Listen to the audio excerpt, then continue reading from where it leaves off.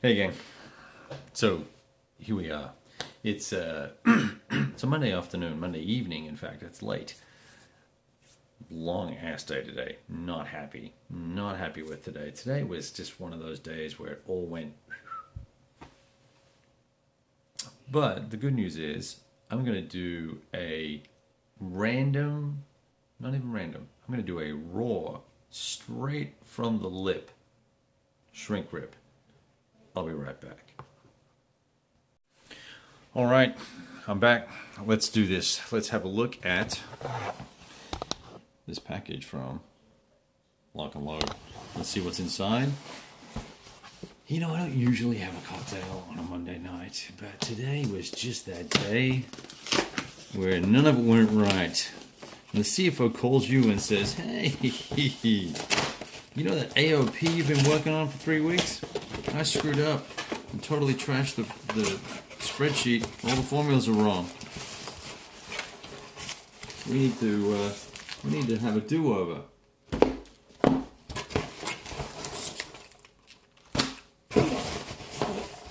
That was not a good day. All right, let's see what we got here. So, David Heath gave me a call and said he was going to send this over, and I said, awesome, there's some extra things in the bag. So this battle generator for Heroes of Normandy clearly does not come with the game. And there's extra maps in here, which I forget what they're for, but that's okay. So we got this game, and I need a knife. Let's see what's inside. Need a knife. Use this knife in a while. Look at that pudgy little guy. Okay. Let's see what's in here on the bag. 6 counter sheets and 6 maps.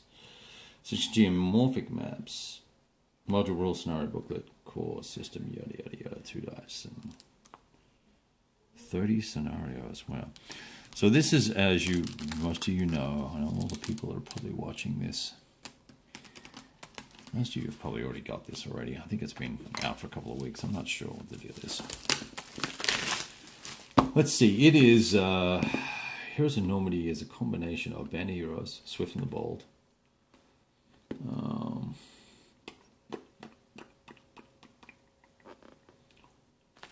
I forget what else. You know what, I am so freaking tired. I've been working for a bunch of hours today, up for a long time. So I'm just going to run through this. Let's have a look at it. Now let's get the initial impressions. First up, box, it looks pretty nice, huh? It's kind of got that gloss to it. It's sturdy. You know, you're not going to be putting a counter tray in this bad boy, though. I will say that much. Especially if there's 650 counters. Let's see what we got in here. Certificate of authenticity. That's always nice. There we go. Number 115. So it probably means a lot of you have already got this. Core rules manual. Look at the cover artwork on that bad boy. That looks pretty groovy, doesn't it?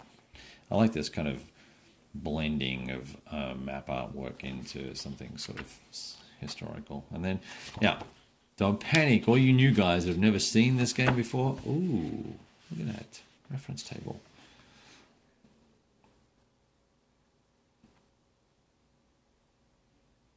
Huh, so this is like a little cheat sheet. Very cool. Okay, let me just check here. Let me see, for instance, if you could do this.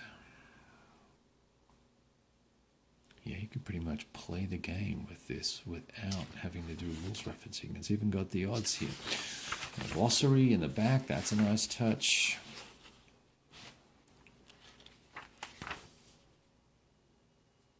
Okay, Jeff Lewis was the lead on the development. It's an example of play, a long example of play in the back. 56 pages basically of rules, and as I was going to say, for you newbies, look, there's lots of clarifications here. Blue text is going to be amplifications, clarifications of existing rules. I have not really played the World War II editions at all, so I can't really comment on, you know, the rules are all the same anyway, pretty much, other than choppers and maybe planes. There's a few special rules for night vision and stuff like that for the modern stuff. But in essence, the rules are consistent throughout, but this has a bunch of edits and updates here, specific for World War II by the looks of it. You see this blue text here. I don't know if you can see this well. I'm really not paying attention. I'm actually just looking at the rules. There's a lot of text in a lot of content in here, but really nicely laid out. Big pictures. Here's some examples, right? So while it's 56 pages, it's not a daunting 56 pages. These are kind of chatty, conversational style rules, and it's not this strict point by point based set of rules. It's all pretty straightforward. See, look, you've got big pieces of artwork here as well. Try and blend things in, make it more consumable. Nice big artwork at the front. Index at the front. That's pretty cool. So anyway, you've probably all seen that before already. Scenario module rules and scenario rules. This is another big honker. Look at that bad boy. These are all 30 scenarios in here. Sweet. So you've got everything from Rebecca, Can You See Me, rolling through Holding Hell's Highway, 84 pages. So from page 10 to page 84 scenarios.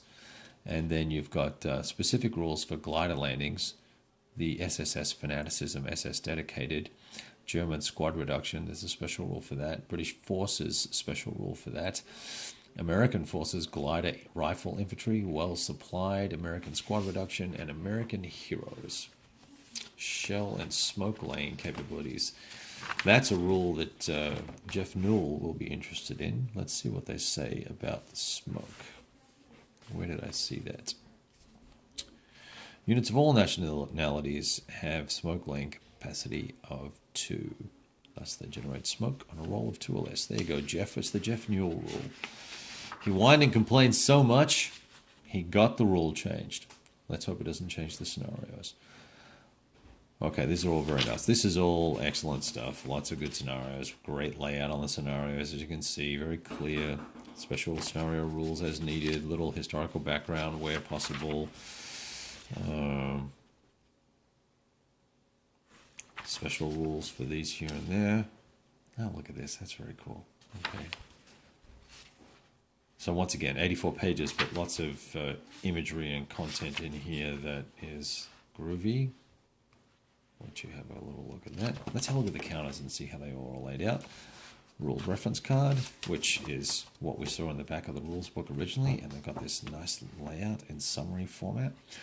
Now in the modern games, they do this on a one-sheeter, and they're going to put the rules down the middle, and then they have all the weapons around the side, front and back. All the weapons, all the vehicles, and that's kind of a nice format as well.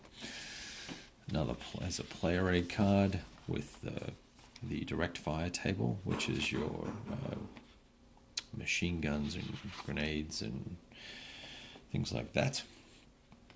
Your melee table here. Sorry about the glare, guys. Maybe we can turn this down a little bit. Nope. Terrain.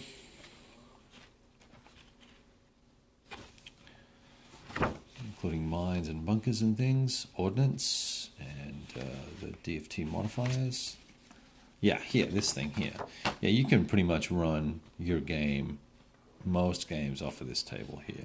You're not going to need, once you know line of sight and the sequence of places, all you really need to play with. You've got your Tigers and your Panzer IVs and your M18s and 10s and 5s and all sorts of fun, good stuff. ATGs, all that good stuff. All right. Skill reference cards for heroes and leaders that receive them. A turn track with there's some DRMs that you can play, optional rules. They apply DRMs to the ordnance firing based on speed and size modifiers, things like that. Okay, now we've got all the regular standard size maps, and now it's so funny that I look at these maps now and I go, wow, these are really tiny maps, which are cool if you want nice small maps. These are cool, right? So there's all those. There are these thingies, right? The cards, skill cards. Now here are the big maps. Look at these bad boys. Hope you can see those vertically. I'm trying to get them laid out. Wow. These look great like this. As you may be wondering what the red dots are for, the red dots are for a different type of building structure. Stone versus wood, basically. These look epic. These are great. Okay. Now, there was one little thing here I wanted to have a look at. I'll look at it before I... actually, where'd it go? Here it is here. Yeah, on the back of... What's on the back of here? Okay, a bit of artwork and just another skills reference. Okay, I guess they just filled that in. There's more skill cards there. All right, counters. Let's check them out. 2 bags to hold some units in.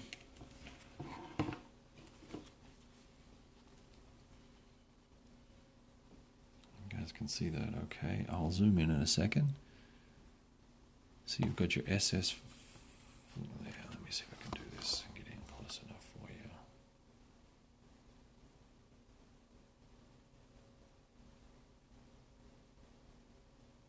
Okay. SS units. I think these are false from here. You go. Tanks. Stugs. Half tracks. That's one sheet. Here's a second sheet here. And you've got all the different formations there. You've got one set here, heroes.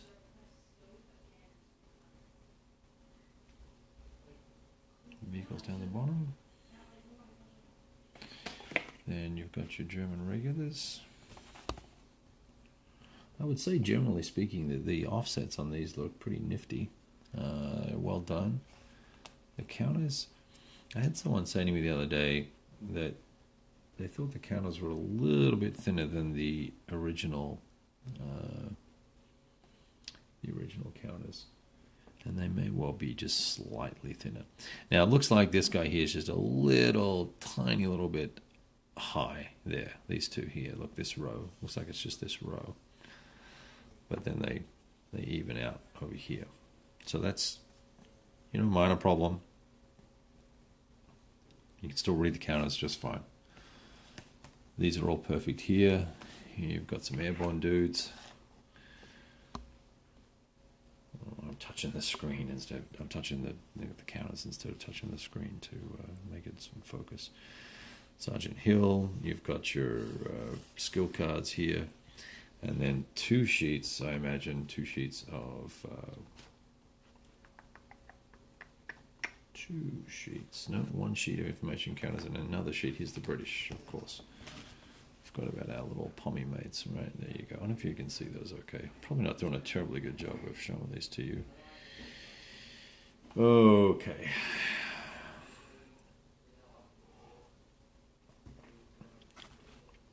And so you've got the various, you've got obviously these fellas look like paras. I don't know if you can see that okay or not. I've got the camera to one side, so I can't really tell. And I don't know this unit emblem. I probably should, but I don't. British vehicles, German vehicles, rubble, etc. These are easy punch too. Look, these guys are popping out just like that. Right? Really nice job. These are all nicely aligned. No issues there. This is the only counter sheet that really has any bothersome stuff. These are all fine here. And these are all fine here as well. Kind of like the SS counters. Black. The black backgrounds are kind of cool. And Fallschirmjäger look really nice as well. You can see those, okay. Anyway, fellas, that's a quick little shrink rip to have a look at this. I'm not going to go through these other 2 packets because, quite frankly, I told David that I would remember what he told me, and I've forgotten. I think these are maybe, I don't know if they come with the game or not, or you can buy them separately. But these, in this series, there are overlays, and I think what they've done is printed these. And see how it's got a 0 here? 27.0. This is the overlay map, already printed, right? And here's map 27. I wonder if these are the extra maps. Are they included in this game or not? I don't want to lead you astray on that. David's going to... No, there's 6... There's only 6 maps. So these maps are probably something you can order as extras. So you've got... Is that right? 1, 2, 3... Yep. 4, 5, 6 maps. These have the overlays printed on them already. So there are scenarios that require a stream or a canal down the middle, and you've got that already, sorry fellas, already printed there. And this one, I don't know if there's overlays on this or not. Yeah, these have overlays on them as well. Map 24, there's an overlay with a railroad. You digging it? Very cool idea, right? Putting the overlay on the back, save you having to put little bits down and then stick them down with blue tack or whatever you call it, and stick them on whatever it is that you call it over here. You don't have to do any of that. It's just printed on the back of the map. Now, I forget how they come. I don't know whether you have to pay extra for them. I'm sure you'll bitch and moan if you do, but you probably do. But otherwise, you can just not use them, right? Bunch of stuff in this game. The only thing I would say here that kind of mild surprise, or for one reason or another, is it would have been nice perhaps to have a deeper box, because you're going to need to put a counter tray in here. And as you can see, I think even if you take out, I imagine you could take out these smaller maps, you're still not going to fit a counter tray in there. Regardless, beautifully presented, lovely package. The finish on this is quite nice. And there it is. The Heroes of Normandy. Alright. Did that really take 17 minutes? Adios, mofos.